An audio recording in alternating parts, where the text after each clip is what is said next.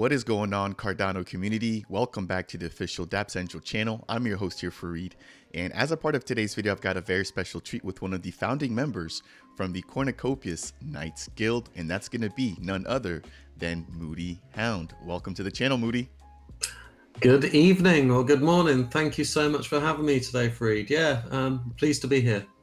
Man, thank you for coming on, and thank you for sharing what you've got with us today, which I'm excited to be talking about. As I mentioned, he's going to be one of the founding members of the Knights Guild, and what we're going to be talking a little bit about today is going to be the actual Knights Guild themselves, but the main highlight is going to be an upcoming NFT mint for their Gauntlet NFTs. So before we jump any further, you guys, this is going to be a pretty brief video, but first things first, we've got to get an intro and a little bit of background experience from Moody himself. So Moody, do you mind sharing with us a little bit about what you do and what the Knights Guild is all about? Yeah, it's yeah, of course, I love it. So the Knights Guild, we were one of the early guilds that was formed in Cornucopias. I think most of your viewers love Cornucopias. They love your content because it's so valuable on Cornucopias. But early last year, there was a lot of background chatter of guilds being formed in the Cornucopias Discord, and it was all that exciting time. And then Matt, the mod on the Cornucopias channel, he just launched a guild chat channel in Discord, and I think that just absolutely sent a rocket up these guilds, which were kind of hoping for a soft start, a really kind of like community, hey, we're a guild. So that was all almost, that opportunity was taken away with the launching of the guild channel. So you very quickly seen emerge the Mafia, Core Mafia Guild and the Knights Guild. And it then just went mad, to be honest, because we didn't have any kind of like prep, we just went. And it was really exciting times. I mean, I think both guilds formally launched on the Discord, on the Cornucopias Discord channel around about the February-March time, knowing that we had the Cornucopias land mint coming up in about 8 to 6 weeks. And we were there saying, whoa, hold on, we've got to build a community. We've got to try and get on the back of this. So I think both guilds went for a really chaotic approach trying to build a community, and both did. I mean, really, really good communities built quite quickly. But then both guilds launched their own NFT to raise funds to buy in-game assets, and it was a roller coaster. It was an absolute roller coaster, but I think that showed the quality of the leadership of both the guilds at the time, reacting to such an abrupt introduction. So the Knights Guild was formed. We spent a lot of time in the early days talking about how we wanted to approach being a guild in Cornucopias.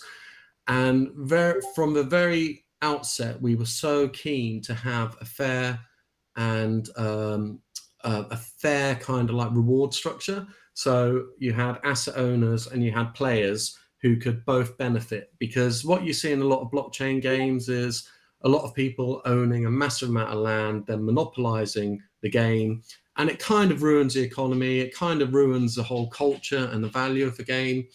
And players are pretty much treated as second-rate citizens. So in the Knights Guild, we were really keen on making sure that we had common incentives and common goals, and that led us to how we were going to do that. So I think at the moment where Cornucopias is, we are on the asset accumulation stage. So we are selling NFTs to our members. And with the funding from those NFTs, we then go and buy in-game assets. We are in partnership with Anvil, and we are developing a platform that allows our asset stakers and our guild-owned land, plus our members and our workers, to actually draw from a combined pool of revenue that makes. So the asset owners will get a slightly reduced share of what they would get if they had their own land or was in a guild that didn't have this approach, but they will be given that small percentage of their take home to incentivize the workers to come and work in our guild. So it's an additional incentive to the workers. And that was almost like the foundations we wanted in our guild. We wanted to be fair, we wanted to be consistent, and we actually wanted to give the opportunities to players and asset owners to actually, you know, hopefully create a revenue stream. And that's the approach we've taken. Got it. Got it. Thank you for that wonderful intro. I've had the pleasure of speaking with another guild member of yours, which is Josh, Late Game Crypto, who also runs a YouTube channel. He's done an amazing job of really advocating for this guild and what you guys are bringing in. For full transparency, right now I am not a member of the Knights Guild. I'm actually not a member of any of the guilds within the Cornucopias metaverse, but I definitely have my eyes set on a few, you know, that have reached out to me. That said, I think you guys are one of probably the strongest guilds right now, compared to what we've got the Corn Mafia. We've also got Tunnel Vision and some of the other up and coming guilds. So to see what you guys are doing has been an experience. And to me, I've been quite impressed with how you guys are able to just kind of deliver and how methodical you guys are when it comes to an actual guild and how organized you guys are as well. Now, again, for transparency, this is going to be a video covering an upcoming mint for this particular guild. And I do plan on having Moody back on the channel for a much more in-depth talk surrounding the actual Knights Guild and their white paper, which is currently in the works. And I think it's actually being refined as we speak. Is that correct? It is, yeah. I mean, it's not a problem. It's actually more of an opportunity. So we're building a project on the back of a project. And our whole strategy and how our whole project was conceptual based on the information we had at the time. And as you've seen over the last year, Fareed, that the content and the information that the game are releasing either reinforces and assures our white paper, or it creates a gap or something we need to develop. So we're continually updating the white paper. But yes, that is published.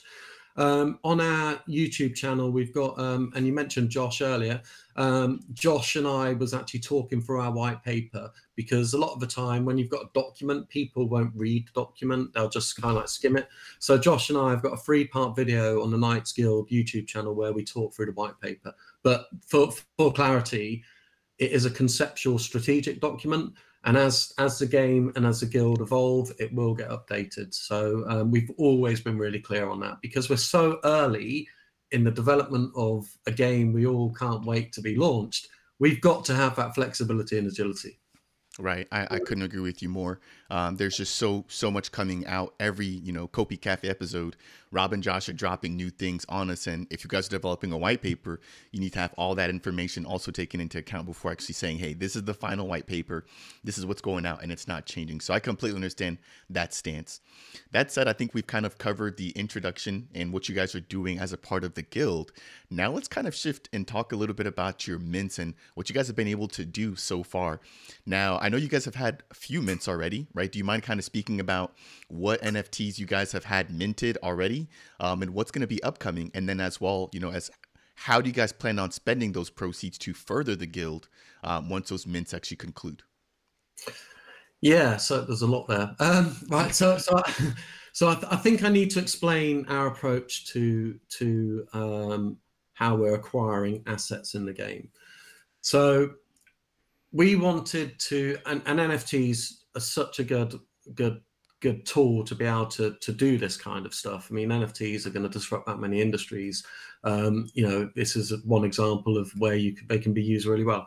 So what we designed was something called the Complete Knight series. And that is ultimately a complete knight, which will have multiple sets of armor and some weapons. And that series of NFTs is broken down into a number of component parts of the knight. So the shield, the sword, the helmet, and the upcoming gauntlets mint are the 4 that we've currently got live. But why we've designed a series is we want to have a story with our guild. We don't just want to be issuing an NFT. Give us your ADA. Here's an NFT. We'll go and buy a load of assets. Blah blah blah. That's kind of like a bit boring.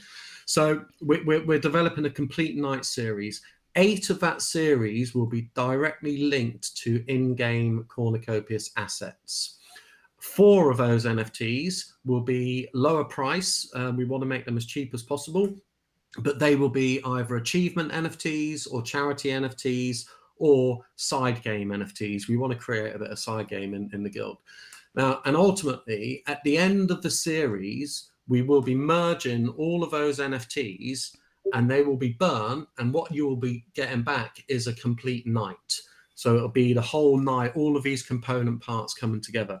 Now, that complete knight, within the attributes of that NFT, it will have the metadata of the NFTs that have been burnt. So it will still be your claim mechanism for the rewards in that asset pool. And also in our reward structure, each of our asset reward structures, which are pinned to a component of the NFT, will have a treasury. There will be a percentage of each of the treasuries that will go into a pool, and that complete knight, the rarity of that complete knight, will be able to draw additional incentives from a complete knight bonus pot. So that is how we're approaching the game. We needed the ability to be able to launch an NFT, transfer it into in-game assets, but have that incentive for our guild members to continue in that series. So to date, we've actually issued 3 NFTs. Our first NFT was the Shield NFT.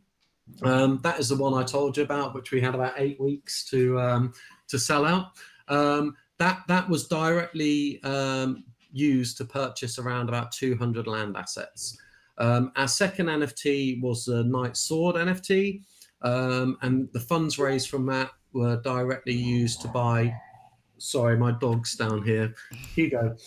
Sorry, that'll be in an outtake.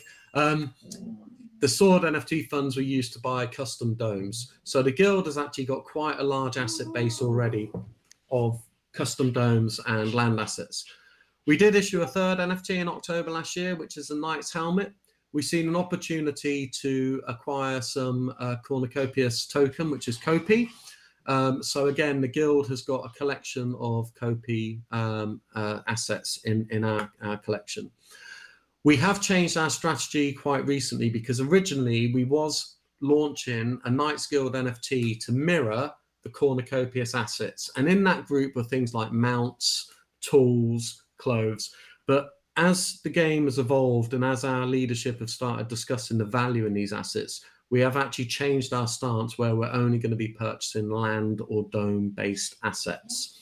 So the upcoming NFT is a Knights Gauntlet, and we are aiming to sell 1,110. Don't ask about the number now, Fareed. I'll go into that in detail when we go through the white paper. And we're aiming to raise around about 195,000 ADA. That ADA will be directly used to purchase land which is currently in circulation. So we've got 2 mechanisms to do that. We'll either sweep the floor of the secondary, or we will offer a spot price for a period of time, so 24 hours, 48 hours, and we will go through a swap platform so we can buy in bulk directly from the seller. Doing that mechanism obviously gives us the ability to acquire bulk buys, but it also gives the seller the attraction where they're not paying commission in the secondary market.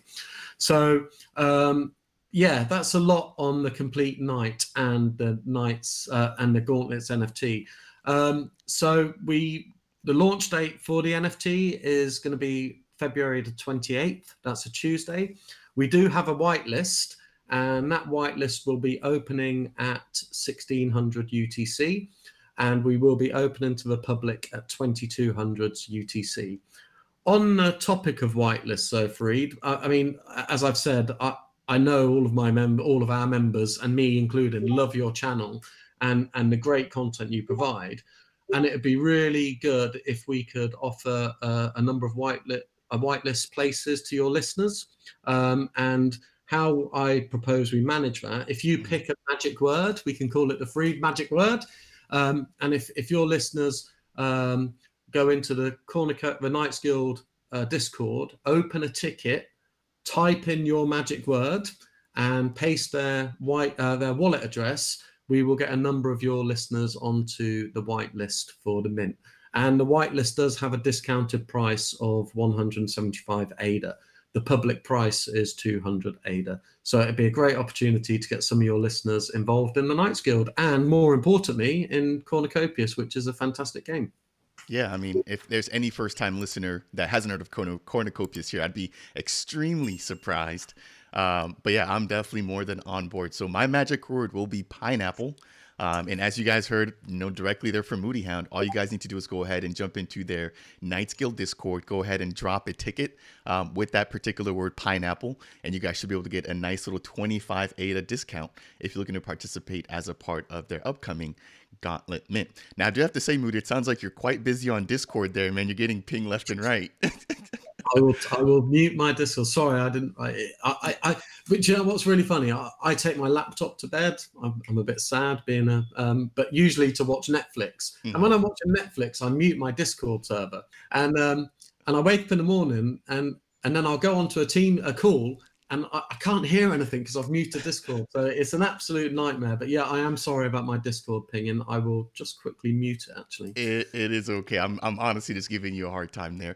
As we mentioned, I will be giving a fair opportunity to all of the guilds within the Cornucopias metaverse, the same exact opportunity to come on the channel and also speak about what they're building and bringing to the Cornucopias game. Are there any closing thoughts that you want to share with the community before we let you go? So the utility of the Gauntlets NFT, that will be directly linked to the assets that those funds buy. So if you hold the Gauntlets NFT, as the game is live and we're generating all of this fantastic play and earn, learn to earn, and build and earn, the revenue that those land plots buy will go into the pool, and your NFT will be able to claim a proportionate amount of that pool. So I didn't mention the utility, but that is a utility the Gauntlets will provide. And yeah, so my thoughts, I mean, it's great. I mean, Cardano has created something great. We all love Cardano.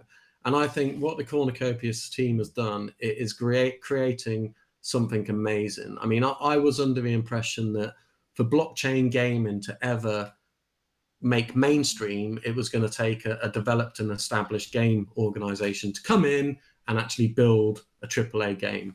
But what we've seen in the last year, what is being released by Rob and Josh and the team, they are hitting the mark, and they've been really successful with their mints. So I believe they've actually got more than enough capital now to actually deliver this project, which we're all looking forward to. But what is so great about the Cornucopias and the Cardano space is what's happening in the background or in the sidelines. We've got 4 or 5 guilds popped up, and each of those guilds are building a community. They're developing tech. They're bringing NFTs onto the ecosystem, and and the guilds will actually be a massive part of recruitment for the game. But then outside the game, we've got what you and the likes of Josh are doing, creating brilliant content, promoting Cardano, which is why we're all here, really, and it's just enabling so many people to just do stuff they love and support. So yeah, that's what I wanted to add. We're very lucky that we are early in this space. And and I think it's just going to be an exciting few years. Year of the corn, as they say. Yes, hashtag year of the corn. The time has finally come. So I know there's been a lot of people loading up their Kopi bags, and over the course of last week, they're extremely happy, about the direction in which the price is going. But I do have to just ask one question based off of what you just said there that's kind of spurred something in me. Do members that are looking to participate as a part of this actual mint, do they have to be guild members, or can they just be anybody from the outside and still be able to get, some of the revenue share that you talked about earlier?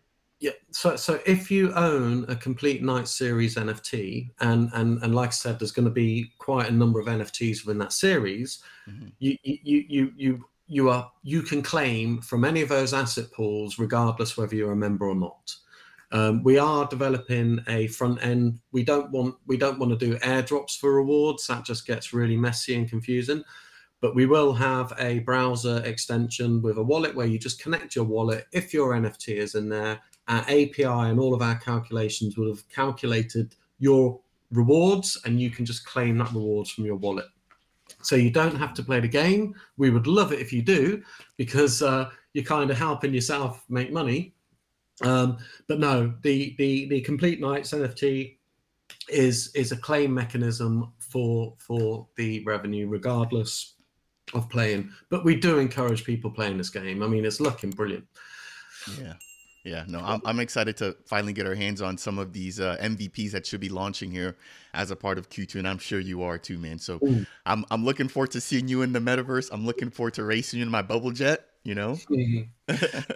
Yeah, I can't wait. I honestly, I can't. What I'm more excited about, I mean, I Mhm. love gaming. I've built guilds and esport leagues for the last 20 years. So I love gaming. Mhm. But what I am so excited about is getting the details on the economy, getting the details on the resource trees and the productivity rates and stuff like that.